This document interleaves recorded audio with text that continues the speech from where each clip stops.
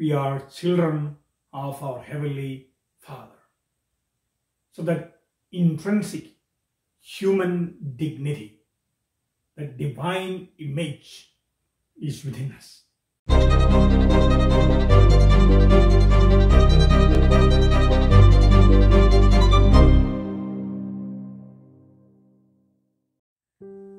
Good morning, family and friends. We are all created in the image and likeness of our Heavenly God. We are sons and daughters. We are children of our Heavenly Father. So that intrinsic human dignity, that divine image is within us. That's why we are asked to respect everyone, because all of us are created in the image and likeness of God. We respect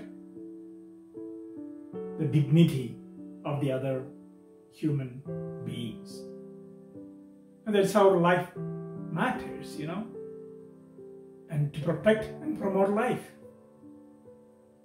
In today's gospel, you see, Jesus said, if your hands causes you to sin, cut it off. If your eyes causes you to sin, pluck it out. If your foot causes you to sin, cut it off. Oh, Mamma Mia. Yeah, we have more sins than our body parts. Yeah, it's a hyperbole language used here in order to communicate the intensity of the message. It's all about giving good example to others. Yeah, our action or our inaction can cause many problems to others. It's like putting a stone in a pond, and you know the ripples, how it goes on and on and on. That's exactly happens with our witness in life. We can be a stumbling block or a stepping stone for others. A stumbling block or stepping stone for others.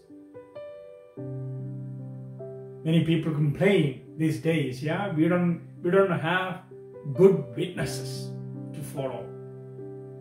Even among our leadership or in our clergy, among our clergy, we don't get good examples to follow.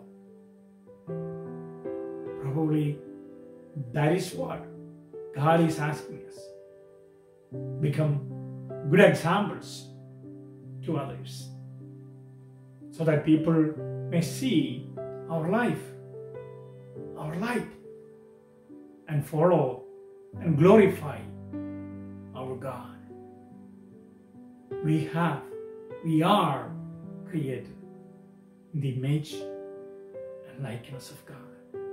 Let us become a stepping stone for someone else, being a good role model, an example. May God bless us.